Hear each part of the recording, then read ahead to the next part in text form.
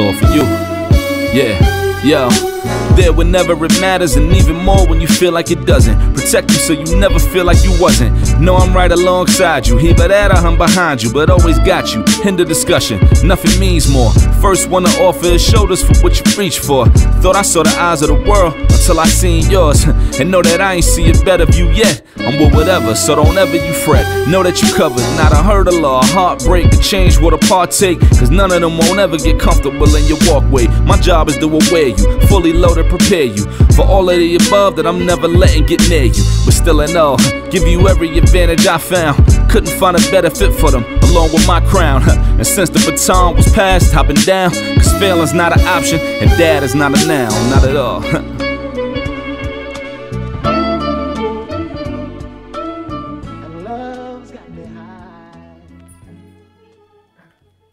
Hey, what's going on, everybody? This is Ishmael from Dad Is Not a Noun. How you doing? How you doing? How you doing? I have two great guests with me. They both have things in common, and that's why I have them both on. One, they served our country well.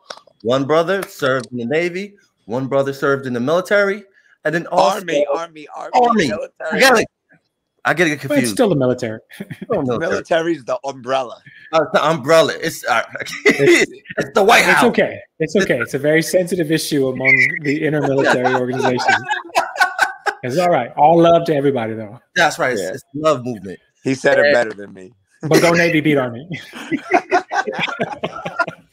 And the most important thing is that while serving, they're giving back, especially when it comes to mental health. You know, one of the stories we don't talk about is when soldiers come back, where do they go for help? And what these brothers do is they create this platform to help them. And I'm truly honored to have these brothers on. Introduce yourself. Boyd, go first. You go first, Boyd. My name is Boyd Melson. I'm still serving in the reserve. I'm a major in the 361 T-PACE. I'm a public health service officer. I had one deployment to Iraq, and I did try to do my very best to help with different causes. And right now my life's oriented me much more significantly towards mental health. I've been on the advisory board for Stop Soldier Suicide for some time, but now I'm trying to take a much more proactive role with this. So that's what's important leading into here, I suppose. Definitely. Ceasar, go for it, brother. So honored to be here with you, Ishmael. Thank you for having me. Boyd, Melson, and I for the last half an hour have been connecting. I feel like I've known this brother for the last 30 years, and I appreciate you being here. My name is Ceasar F. Barajas. I am an international wellness mentor, mental health advocate. I served in the U.S. Navy from 1993 to 2000 and grew up with a variety of, we'll call them struggles, we'll call them hindrances, we'll call them obstacles, we'll call them traumas, but whatever they were by name, they shaped me into a man that I stopped enjoying being. And if it wasn't for organizations like the Veterans Yoga Project, if it wasn't for my own bravery in reaching out to seek therapy and counseling, I honestly wouldn't be alive today. And it led me to found my own organization called The Journey with Ceasar. You'll see it down on the bottom written out. But if you visit thejourneywithceasar.com, it is now an affordable subscription-based meditation library. I also serve as a coach and a consultant for those that suffer from any kind of mental health struggles, as an advisor, ear to listen. I'm also an adjunct professor at Columbia University, where I teach meditation and mindfulness for their Summer Principles Academy in the Teachers College. All in all, to say that I'm just trying to still be a good human, but I love being a teacher and a guide, and am very excited to be here. Thank you very much. No, thank you for coming on. Thank you, guys. The reason why I have you guys on is because I'm in at all of your journey, right? Because sometimes it's not about the destination, it's about the journey, right? And then also, I like using this phrase, is like when you're in your journey, you master that journey. And I think both of you guys have mastered your journey. So tell me a little bit about your journey and how you able to master that journey. I'll jump in and start just very briefly. Like I said, growing up, and I'm open about this because it, I think, affords someone an opportunity to to listen and say, hey, you know what? There's someone else that is either going through something very similarly structured, or, yo, I'm not alone. But I'm first generation Latin, a son to two very proud Mexican immigrants, grew up in Texas and currently New York City based, but found that the world that I was living in, as awesome as it is, on top of everything that I described, I'm also a professional performer. I've been dancing professionally, ballet companies, modern companies. I've worked with J-Lo, Chris Brown, Broadway regional musical theater. So I've gotten to live this really cool life. But I tell people all the time, like, I was doing all of these really neat things and traveling the world and serving my country, and I was miserable. I struggled. Child abuse as a kid. I lost my virginity as a rape victim to a female camp counselor when I was 15. So that shaped who I became as a young man. It turned me into a rageaholic. So in order for me to deal with things, I would get angry, and I thought I was protecting myself, but all I was doing ultimately was hurting people. And it all accumulated about 11 years ago when my then wife left. Wow. And that's when I knew I needed to seek licensed therapeutic help. So I tell people I've been on this path of emotional sobriety for 11 years. And one of the things I want to focus on is how the last 18 to 20 months in our current state of the world has affected so many different people. And I love that meditation and mindfulness is now on the tips of everyone's tongues, and it's on the forefront of people's conversations. But hi, we're talking about things that affect people and have been affecting people since the first generation of man, since Adam and Eve came out of the garden. And so last year I found myself yet again in a very similarly structured just place. And my partner and I, greatest love of my life, separated because she had to leave. I had become yet again a danger to myself, to her. And the focus now in having this conversation is to tell anybody listening, yo, I don't care if you're black, white, brown, polka dot identifying. It doesn't matter your sexual orientation, creed, religion, whatever it is that you identify as, yo, everybody. And Boyd and I were talking about this prior to this. Everybody suffers from something, and it's okay. Wow. Boy, you want to go, brother? Thank you for sharing that and being so tough to put yourself on the line. Thank you. That's the start for everything. That's the spark. That's the raindrop to get people to feel okay about living in that weather. Thank you. You know, I didn't realize until I got older how much it affected me growing up, being looking like I do while being African American, and then being Jewish at the same time from my mother's side, and how I didn't understand how the trauma of never feeling like I fit in anywhere affected me so much. And being born into having a daddy who's Louisiana Creole, so I'm a product of slavery, descendants of slaves, being raped by slave owners on that side, and then the other side of attempted genocide and the Holocaust, and still never feeling like I fit in. And I guess that opened up, like, I have this, I guess, genetic compassion in my DNA, and it's a mix of, you know, I went to West Point and I learned about the sport of boxing there, and I stuck with it. And then at the end of my junior year, I met a young lady who was paralyzed in a wheelchair, and I fell in love with her. And we were together for 6 years, and I promised I'd never give up on helping her walk again. And, you know, I had the honor of boxing for the Army and boxing for Team USA and being an alternate for the Olympics. And then I decided to use that skill set to turn pro so I could donate everything I earned in the ring to spinal cord research, because I promised her I'll never give up on helping her walk again.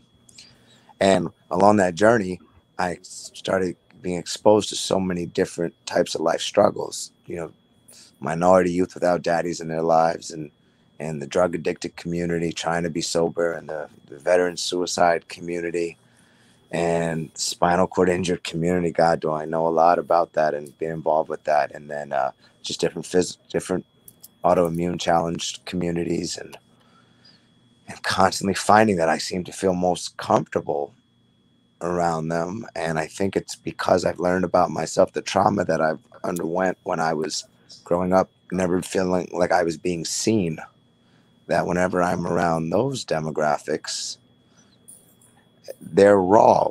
They judge you off your kindness. And it made me feel safe that I could totally be me. And that was it.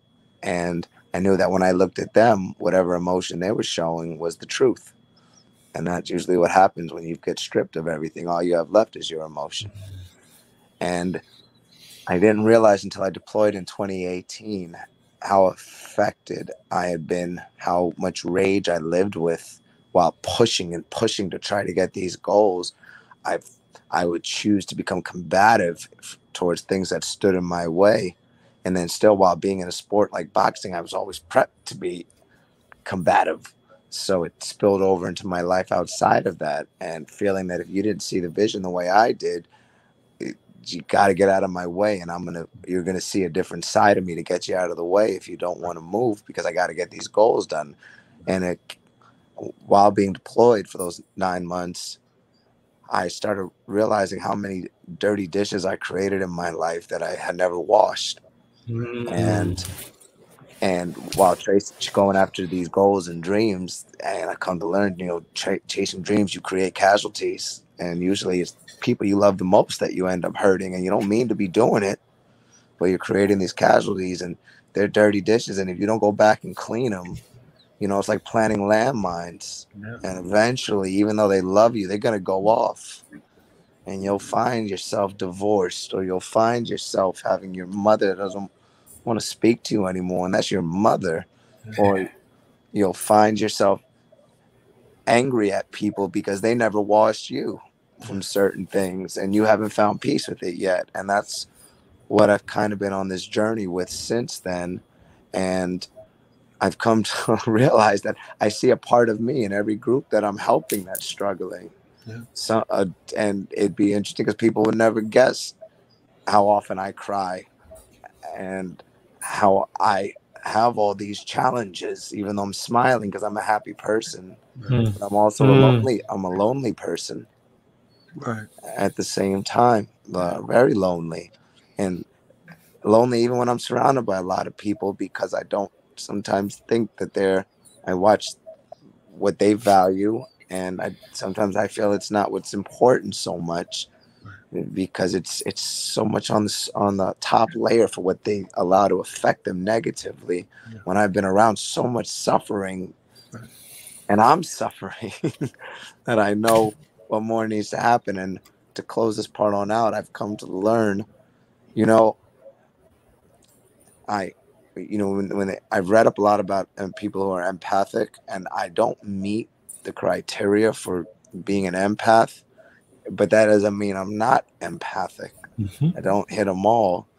I realize this drive I have to keep going is because I feel words, and I experience them. I experience things happening that I learn about that I've never met or participated in. And it sticks in me. I can't let it go.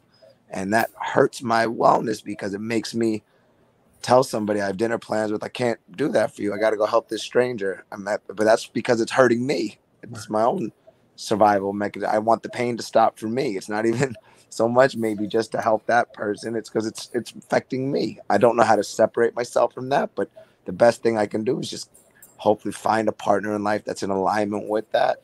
And that's a big part, and that makes it hard for me to find somebody, and hard to still be understood as an adult. But I say it out loud more, and I don't mind saying it out loud, because it gives life to it and allows me to hear it. When I say things in my own brain, I manipulate the words so it makes sense, and that further perpetuates a cycle. I gotta hear what I'm thinking. Even if no one's listening, I'm listening. No, bro, you're absolutely right, and I thank you guys for sharing that with me, because that's important. Because people need to know everybody's journey. We have our own journeys, and it's important that we hear everybody's journeys. Because you know what you told me, boy, Ceasar, what you told me, I can apply that to my life. And I think that's important to share those journeys. And I see trauma as like gunshots. And it's one phrase I like hearing. I think you know about it. Sometimes gunshots shine brighter than the sun. And those gunshots are self-inflicted because of our what people done to us or we've done for ourselves. So how were you able to like heal yourself from those traumas? I know you're still struggling with it. You're getting through it. But what have you done to help you to deal with that? Actually, you know what? I'm gonna take a deep breath before I answer that, and I'm gonna invite our listeners and Boyd and Ishmael, if you're comfortable, just taking a deep breath with me.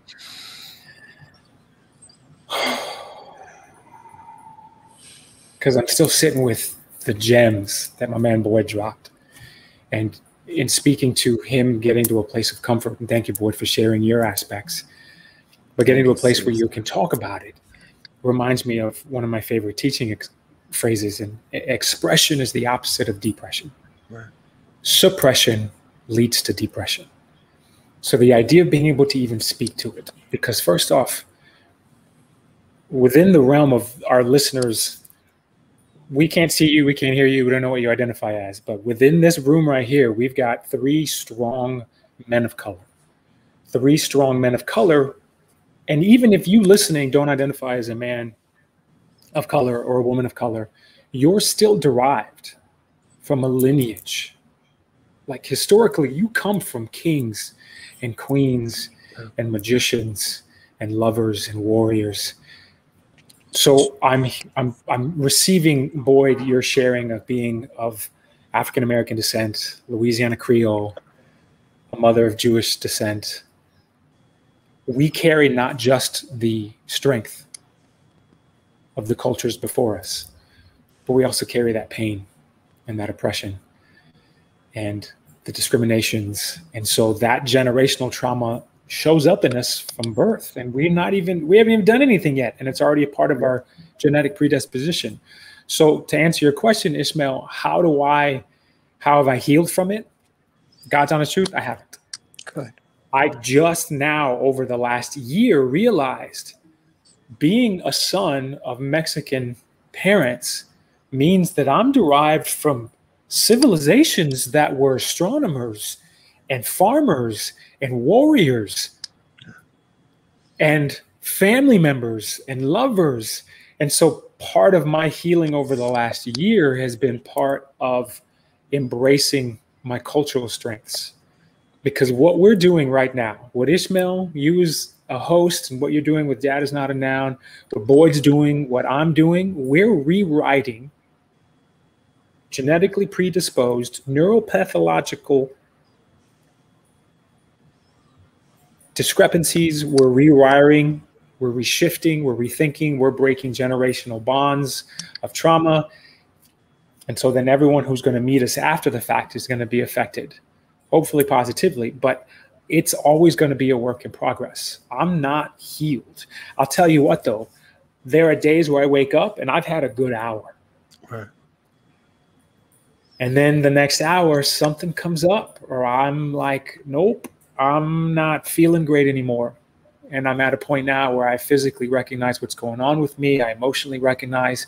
And then I ask myself some basic questions. Am I safe? What do I need? And sometimes what I need is a giant chocolate chip cookie.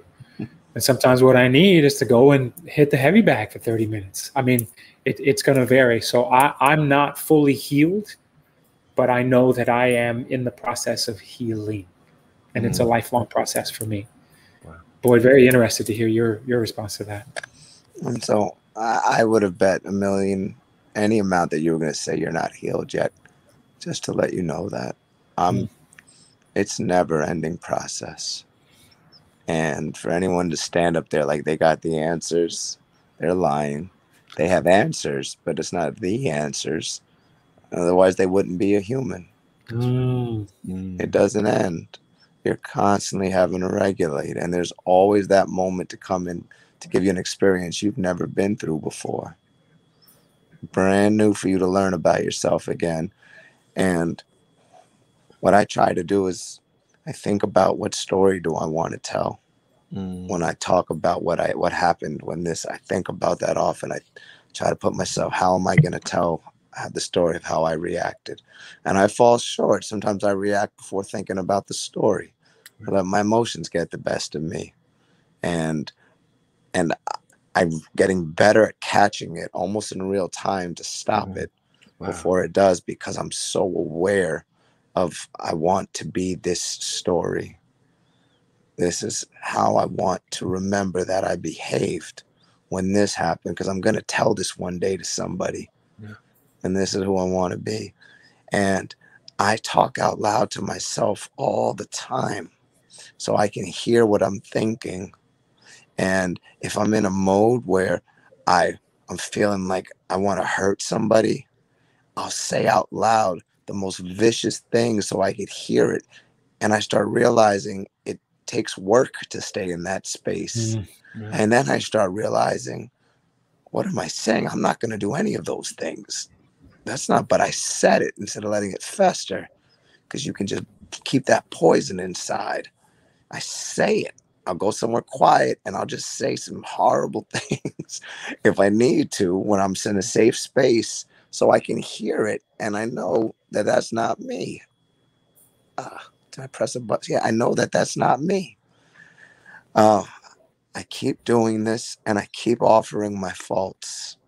I keep offering it and saying it, or I'll say where I'm falling short, to be honest with myself. So it gives me something to strive towards, an ideal, a vision. Kind of like they say with our flag that we defend. We don't defend the person who's in charge of the country at that time. We defend the vision that flag stands for. The vision, it's always something to aspire towards. It never ends, because we're never going to get it right. We're humans. But we can try. And by saying it out loud, thinking about the story, and constantly reflecting, going over my dishes. And now that I'm turning 40 this year, I have enough life experience. I've gone through so many things to see what the consequences were, to kind of know, this last time you reacted this way, you know what happened. Yeah, it's not worth it again, and you're going to hurt more people if you do this. And really, is it going to get you to where you want to be? It may give you some momentary relief, like a catharsis, but that's not what you were hoping for. You didn't do it just because you wanted to have a catharsis. Whatever you're trying to do is because you have a desired end state. So saying it out loud, but no, man, I have many daggers inside. I've hurt so many people that I can't change. And I didn't go out of my way to hurt them. But I can't change it. And all I can do is be who I am now and do my best to write the story differently whenever I get the next opportunity, and find peace. And it's hard forgiving myself for things, but I'm getting better at it by recognizing who I am now. And I've learned, you get so comfortable in feeling guilty about certain things that you don't want to forgive yourself. You get comfort in being in that space when you're there for long enough. And we convince ourselves that if we forgive ourselves, then maybe it wasn't such a bad thing we did. You can forgive yourself and still recognize it was such a bad thing you did. Like if I hurt Kristen doing something and I forgive myself, that means that I trick myself by meaning that must mean that I don't think it was that bad how I hurt her. No, it does. But now it's upon me to decide what story I want to write from here forward. So being aware is what helps me, and not letting myself go in that cycle of guilt. Can I add something to that, Ishmael and Boyd? Yes, go for it, brother. What Boyd is referencing, listeners, is it resonates with me personally, and I'm sure if we had people raising emoji hands that they would also agree. Brother Boyd, the guilt and remorse that I still carry for the number of people that I hurt, and it's something that my body recognized. So my body instinctually will go back to that place because it knows it's comfortable. For me, for 35 plus years, getting angry was what I knew. Getting angry is the only way that I knew to protect myself. Getting angry was the only way to be heard. Getting angry was the only way that I could find myself being in some semblance of control. And it wasn't until I found traditional yoga, meditation, mindfulness, and it reminds us of the idea of impermanence. And nothing is ever going to stay the same. And so I want to tag to the end of what Boyd lovingly, brilliantly shared, is that his place of awareness is now allowing him to speak what he needs to speak out loud. I love, Boyd, that you say before you go and react to something, you'll go off and maybe say a few things, maybe utter a few obscenities under your breath. But what he's doing, I guarantee you folks, is taking several breaths. So here's my man, Boyd, professional level boxer, was taught from the get-go how to breathe during a boxing match. We talked about, you being 15th round, and all of a sudden, why is my man over there able to breathe? And I'm trying to catch my breath. But the idea, friends, is to come back to that place, that foundational strength of breathing. And this is why meditation, mindfulness is important. But I want you to get rid of what meditation and mindfulness is in your head, because it's nothing more than mindful thinking. Mindfulness is nothing more than simply recognizing. You know what? I'm in a crowded subway train in New York. I can feel that my chest is starting to tighten. Oh, I'm going to do some energy tapping at my heart. Am I safe? Yeah, no one here is trying to hurt me. Extend the exhale. Maybe one more, maybe 5 more. Any kind of conscious controlled breath will activate the body's vagus nerve, which then activates the body's parasympathetic nervous system, which activates the rest and digest portion of our body's nervous system. So when you find yourselves, listeners, in a place where you're like, yo, my partner is driving me insane. My kids, they're making too much noise. I've got to get dinner ready and I don't have but 35 minutes. Pause. Just pause. Please, please, please, I beg of you to pause. Take a deep breath. And as you're listening to us now, I'm going to ask you to take a deep breath with me. One more time. Just breathing in. Maybe the top of the chest rises. Maybe the rib cage expands. Maybe the belly inflates. And as you breathe out, you're already putting your body in a physiological place of a decompression. What you're doing now as you breathe deeply, consciously, as you think about it, is helping to improve focus and kindness and clarity. And who wouldn't want a few of those breaths under your belt before you walk into that meeting, before we walk into a pitch meeting for a movie, before we walk into, the ring to face our opponent? Any of those things, taking several deep breaths. And Boyd, your sharing reminded me of that. And I wanted to just lovingly share and graciously invite everyone listening that you can always come back to breathe, but you have to practice it. It's like Boyd was saying, it's a dynamic action. It's lifelong. It's like getting better and better at shooting free throws. If you're not taking, let's go back to Kobe right quick. My man, Kobe, one of the greatest ever. Yes. Gone way too soon. Yeah. Kobe, after practice, would take 500 shots. Yeah. Not 500 hit or miss. He would wait until he hit 500 shots. Yeah. Every practice. That's like practice. Yes. You have to practice to breathe. You have to practice to sit with your emotions. I love, Boyd, that you shared you're a happy person, but then there are days where you feel lonely. That resonates so deeply with me. My friends, it is very possible to feel this joy and this happiness, whether it's fleeting or stays with you, and it's also possible at the same time to feel grief-stricken or sad. There are no good or bad emotions, so let's try to get out of that mindset. Let's just figure out ways to constructively or destructively react to them. And I think it all starts with breathing and being able to do this, conversate, chat about it.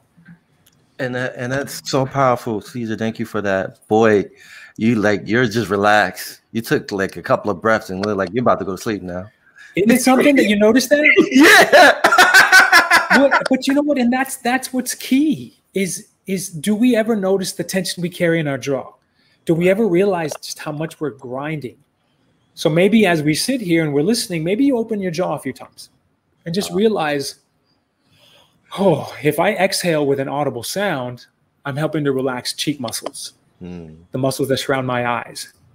I'm helping to relax further the neck, the throat, the top of the chest into the shoulders. Maybe I'll realize that I'm drawing my shoulders up too high. So maybe this gives my body an opportunity to relax shoulders towards the floor. All of these things we don't think about because our body will naturally go into a place of tension because it's how it protects us. And it's okay. It's absolutely normal. Post-traumatic stress, anxieties, depression, any kind of mental health struggles are all absolutely normal reactions, friends. The body is designed to react to stresses and traumas. It's the problem of us staying in a place of hypervigilance or hyperarousal and not coming back down. The body is beautifully designed as it is only designed to be in a hypervigilant state for short bursts and only on occasion. And what's going on in our world right now? Yeah. Systemic racism, broken democracies, yeah. suicide rates increasing. We've got misogynistic, oppressive treatment, mistreatment of women. Never mind our Black and brown and indigenous sisters of color and their treatment throughout history. Let's not get over the fact that as a Latin who's bald-headed and tattooed, I can't walk into places without people going, or being on some sort of guard. Yeah. And I've got master's degrees. I'm educated. I teach at an Ivy League university, but no one wants to hear any of that. Yeah. We're a society that passes judgment at the drop of a hat. So how can we then put ourselves in a better position to respond to all of that? Pausing. Like Boyd said, talking about it, seeking help, breathing. Yeah, my man, jump in. I'll tell you, Ish, so it wasn't the breathing so much that relaxed me. I feel how much Brother Ceasar cares. And so that made me, it's going to get me emotional. It made me feel safe. And that's what relaxed me. I feel how much he cares. Yeah. Yeah, man. So thank you. I'm excited right now. Boy, this world is so much better because you're still here. That's right, brother. And the fact that, Ishmael, you reached out to me yesterday, the emotions are rising because people don't realize the true power of community. Yeah. Especially when it comes from a place of non-judgment, unconditional love, a compassionate stance, leading with kindness or inclusivity. Boyd, thank you. Thank you for sharing that. Thank you for openly. I love you, brother, and I can't wait to hug you in person. I love it. I don't let go. He's a great hugger. He's a great hugger. I heard he's a great hugger. I heard. You know, and that's where we are right now. Is like here we are connected virtually. World. The three of us have never physically met. No. And so there has been some benefit in having to connect online, virtually. Thank you, World Wide Web. Yes. But, you know, when you get an opportunity to physically share in that presence, and that's what made the last 20 months with the pandemic, which is still happening, people, we're still in the middle of a pandemic, is our social constructs were viciously ripped away. Yeah. And we as humans have to have social connections. From birth, the minute we're born, Boyd, I love that you shared that because that's a traumatic experience. You come into the world and there's a room full of people waiting for you to start screaming. But you're only born with two fears. Yeah. At birth, you're born with the fear of loud noises and you're born with the fear of falling. Yeah. Everything else is learned. Yeah. So Boyd and I were chatting before we started recording. Like if we're born and we're initially met with love and guidance and compassion, and that's why the first several weeks of life through the age of 7 or 8 in the cognitive development of humans is as important as it is. If anything affects that, it affects who you become. But again, it is possible to come back and help to reshift. It just takes work and it's hard. Boyd, how much trouble do you have sometimes just getting up and being like, all right, I got to knock this out today. I got a checklist of things. I have the hardest time until I know it has to be done. Yeah. It's very hard. Yeah. None of this is easy. Yeah. Not at all. Despite what it may look like on the exterior, I have to have that sense of urgency, which usually happens once I get inspired, but it's not that easy. And I think people may think that those that have so much that they've achieved, just wake up and let's get ready to. No, it's not usually that way. There are certain things have to trigger it to get the best out of it, and it's the things that are in alignment with our values that touch. It's hard for us to fake it. Mm. And what are we in currently? We're in a world that speaks to faking it till you make it. No, I don't give a damn about the 15 seconds of your life on TikTok or on social media. That is not a true reflection of how we live. And society, unfortunately, is pushing people in that incorrect direction. The truth of the matter is people as successful as Boyd, people as successful as myself, people as successful as Ishmael, all come from places where we have had to work, dirt under our fingernails, work to get to where we are. And then there are days where we get knocked down. Boyd, please speak to the adage of getting knocked down in the ring and getting right back up. Oh my God. Giving ourselves a chance to get up. Yeah. You know, I'm going to share something real personal. So I'm in a grad school program at Harvard right now. And I'm working on a second master's. And I just got dropped from a class because according to the APA style, it was my first time putting a research proposal together and I didn't document correctly. I made the same systematic error every place that I documented. And it's obvious because it's so many times over the same error. Wow. I got brought up in front of the board of plagiarism. They just dropped me from the class. Wow. And I can't take this one again for at least a year. And I called my mother on the phone. And I went to West Point, an honor call. Like, I wrote such a statement and they still didn't believe. Wow. And I talked to my mother on the phone and I said, Mom, I've been alive for so long right now. Try holding on for 18 years to try to get someone to walk and tell me how devastating finding out you have to retake a class or someone didn't believe. I said, that's their problem. I'm going to when I get another chance again, I'm going to shove it down their throats when I get to take it. Yeah. But that's fine. There's so many other things that are so much worse than this. I know I didn't plagiarize and I made the same mistake. I'm aware. I know when I've tried to get over in life on things, I know I didn't try on this one.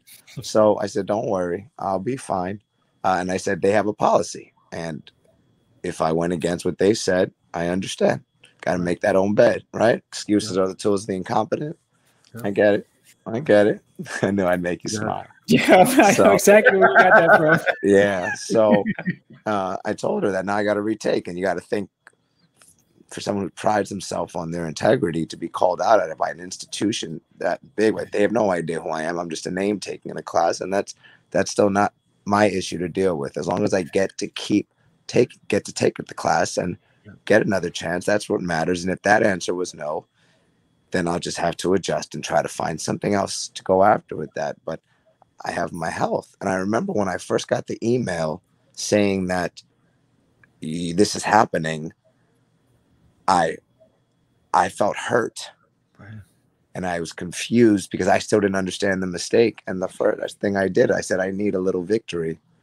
I went and I ran around Central Park, and that's a 6-mile run. And I wasn't in the shape to run as hard as I did, but I wanted to have something that I could affect. Right. And your conditioning is what you always can. You can determine when it starts to hurt if you want to keep going or not. That was no one else's choice but mine. I couldn't make a choice for them if they were going to decide to believe me or not. And at that point, I didn't know what was going to happen, but I sure knew that if I go for a run and it gets hard, I can decide if I want to keep going harder or not. And I found a little victory. And there's those little victories that are so important to find. And your fitness is always what you put in your body, eating or doing something whether you're alone. Start to do some squats, something to compete with. And that's the big thing. When it gets hard, find little victories, and being deployed helped me learn that as well, to find something that I can affect. Wow. So thanks for sharing that, brother. Thank you. Yeah, you're welcome. Thank you, boy. Can we just acknowledge real quick? Yes. West Point grad, working on his second master's, Harvard University. Yes. And I heard a great hugger. He casually dropped it. I wasn't going to say nothing. Right. And I heard a great hugger. Yeah, great hugger. Casually mentioned, I'm working on another grad degree from Harvard. Celebrating you, brother. Yeah, but and look what happened. And still, now I got brought up on plagiarism. and still doesn't matter who you are, where you are. We have to find, like you said, ways to come up with small victories. Right. Small victories add up to big ones, and a bunch of them. Good on you. And you know, it's interesting. I ran for United States Congress. I'm the student whose story is I ran for United States Congress and now got brought up on plagiarism.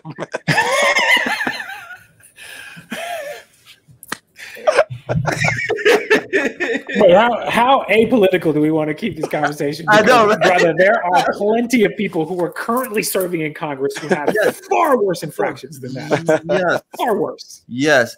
You just had a governor resign. Oh, boy, yeah. Well, I'm just letting you know you had a governor. We're just saying. Just leave it alone. As we move on, when you talk about mindset, and breathing, I think the next step is gratitude. Talk about that. Link those two together. You can take I'll tell you what. I'll approach it from the scientifically proven approach to it. Gratitude and the practice of it. So putting yourself in a position where you can establish, again, a practice. That's why yoga is a practice. It's called a meditative practice, a restorative practice. None of this is set in stone, never will be perfect. The Dalai Lama himself speaks to still being a student. So if you can put yourself in a position to practice any kind of gratitude, and sometimes it's as simple as, you know what, I'm thankful that I got some food in my belly today. The bare essentials include a roof over your head, clothes on your back, water to put in your body, food to put in your body.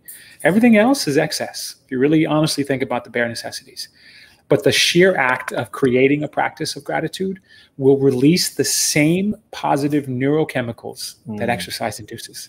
So the same serotonin, the same dopamine, the same oxytocin that is released when you feel that runner's high after a good yoga class, a great workout, you can get if you find yourself taking just a few moments. So I try to establish, regardless of what the situation is or where I'm currently feeling emotionally, I at least say, hey, you know what? I'm at least able to feel this. Or I'm going to practice gratitude today because I'm in a position to say thank you for this interview or for the opportunity to share.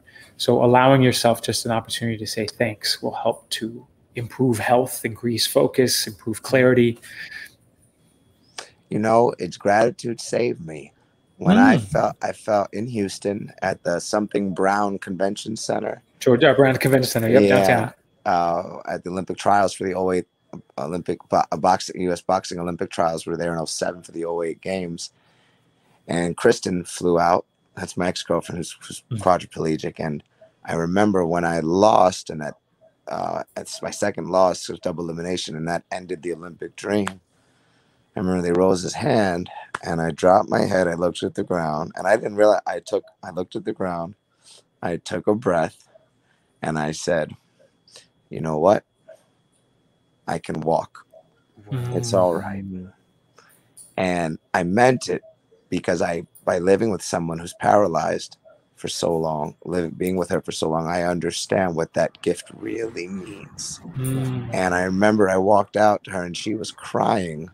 And I bent down, I put my arms around her, and I said, I'm okay, baby. I promise. I can walk. Right. I'm okay.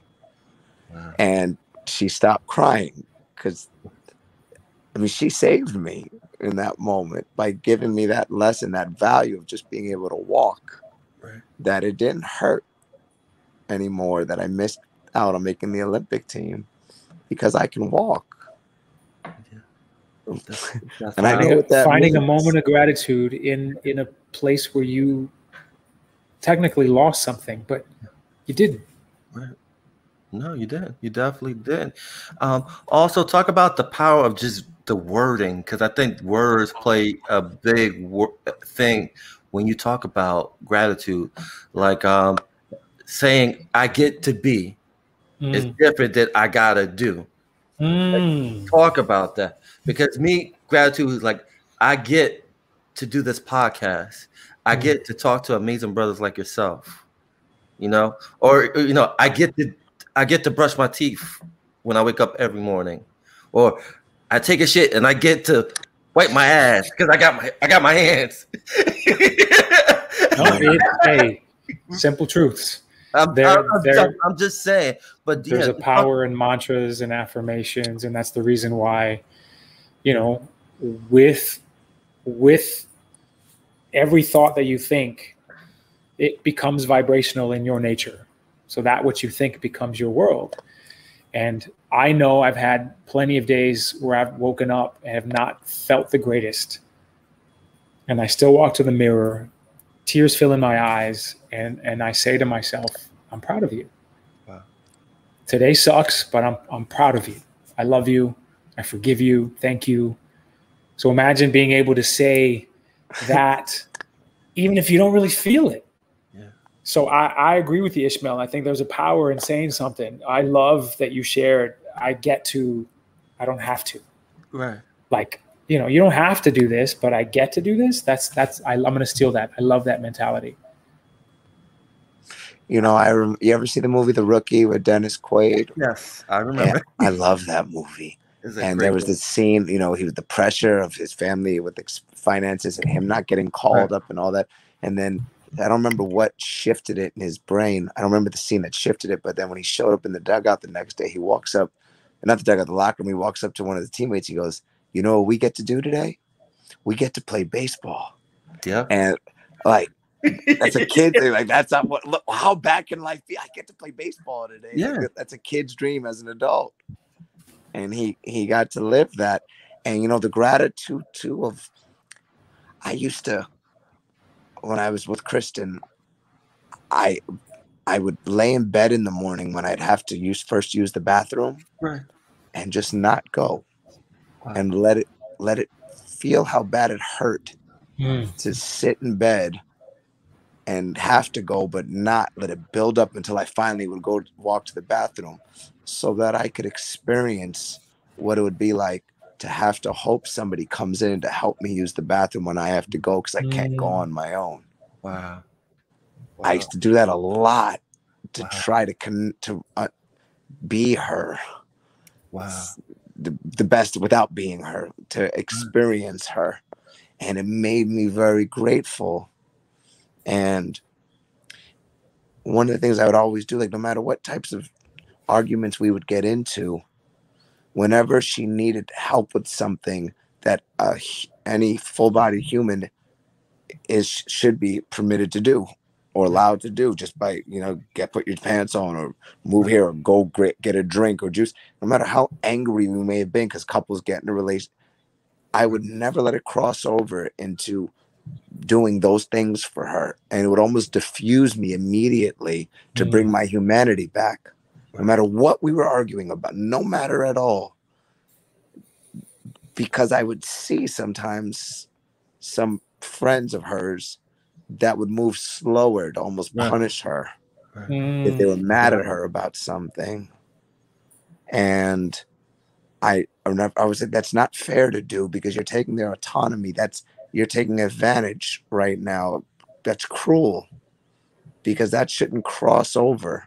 But you don't punish someone because that's their injury that's preventing them from being able to do just basic stuff, scratch themselves in a certain spot that they can't reach. But it would always, I loved it because it would diffuse me and bring my best part of me out, and remember how much I love her in that moment, despite all the things that I've done throughout life that brought her pain. Wow. Brother, man, thank you, man. I love you for sharing that, man. You know, I love you I love you. I tell you, I love you all the time, man. And this has been a great conversation, man. We have to do this again. But before we end this great conversation, you guys both do great work with helping fallen brothers and soldiers when it comes to mental health.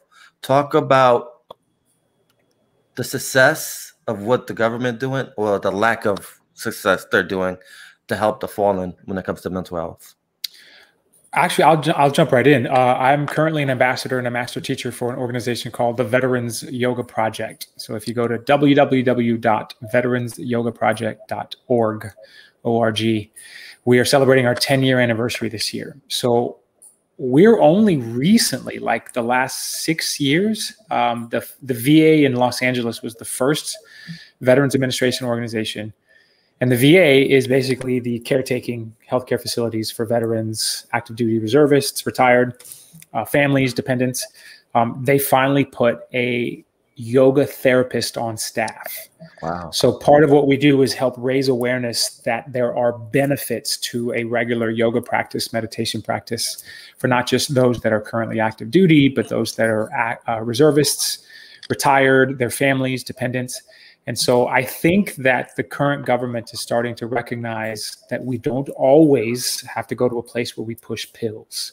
For me, that's a whole other topic. That's a whole other 3-hour soapbox of a conversation to have, because our Western medicine is dictated by pharmaceutical companies and the monopolies they run. Right. And that's why health insurance companies, ABC, XYZ, again, right. You want any more information on that, hit me up. I'll be happy to share that and enlighten you. But I believe that the US government specifically is doing more now to recognize mental health struggles and providing resources. And one of those resources I know is the organization that I'm a proud ambassador for, Veterans Yoga Project, and would love to hear anyone else listening, if there are any other organizations. So feel free to share them. Let us know. Mm-hmm. Yeah. Boyd? I know by still having a foot in the door, by being in the reserve, at least in the reserve side, so I'm imagining it's active duty too. The military is making a conscious effort to integrate into their quarterly training the change in mindset that it's okay to ask for help, and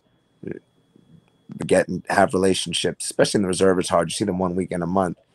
Make a point of having relationships outside of the 1 weekend a month with your soldiers, and that way you can start learning their patterns, so that if you see they deviate from the pattern, you know to ask.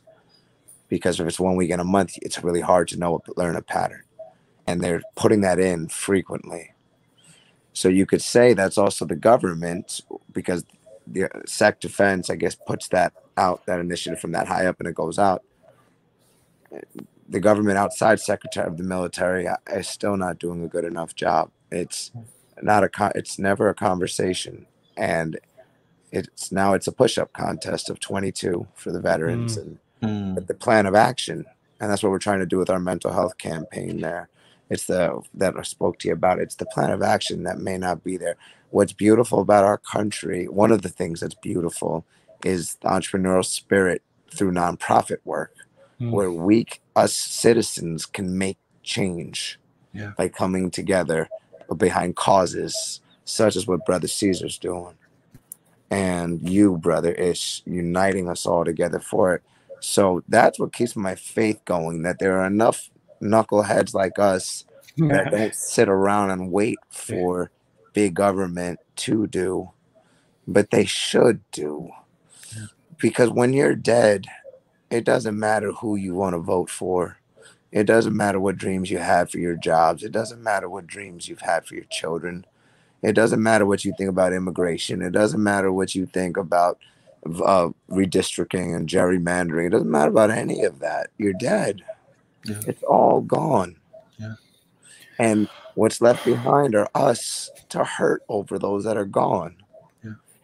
But in our country, it's a lot of what can you do for me now? The immediacy, not the investment in the human. And we never have the longitudinal approach about if we invest now, even though there's no short-term gain, it's going to pay off. Yeah. Everything's get it. Yeah. But there's enough Americans that are getting it. I think that we're forming these things, and it helps. And that's a punch at a time to take it. Brother Ceasar, my sister just let me know 2 days ago, that her dream, she wants to try to open up some type of veteran retreat in Killeen out of all places. Killeen, the huge army base out there. Yeah, I know that's where her last station was, but there's so many in tech where veterans can come in, and she said all veterans all they ever do when they get together is complain. And it doesn't matter what era of vets we're talking about. Complain about the system, complain about the VA, but it's never like productive type of events to do, and with yoga being one of them, or painting, or trips, or stuff, fitness.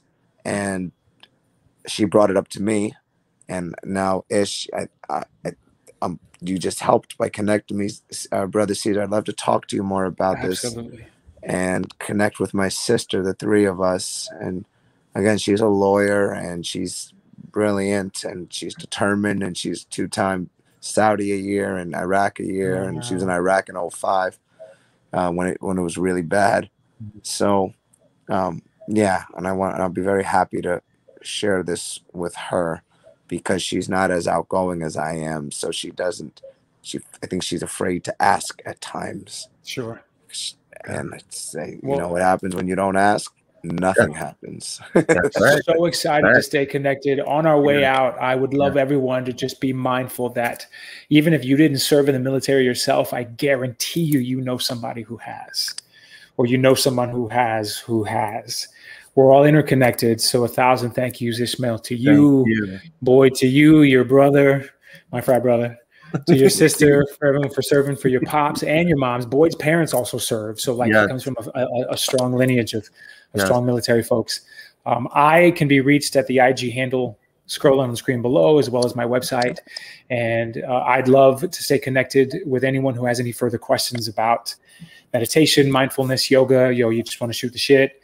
You feel like celebrating, you feel like asking questions, sharing concerns, complaints, celebrations, whatever. I love being able to talk about this, and cannot wait to see you both again. And we will. We definitely Boyd, will. when I get back to New York, absolutely seeing you September, right, brother?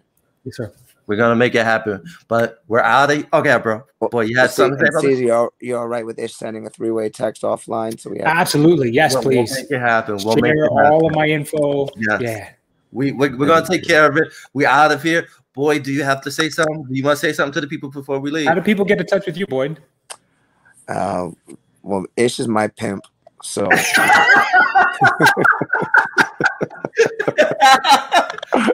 That's why you're outside now, right?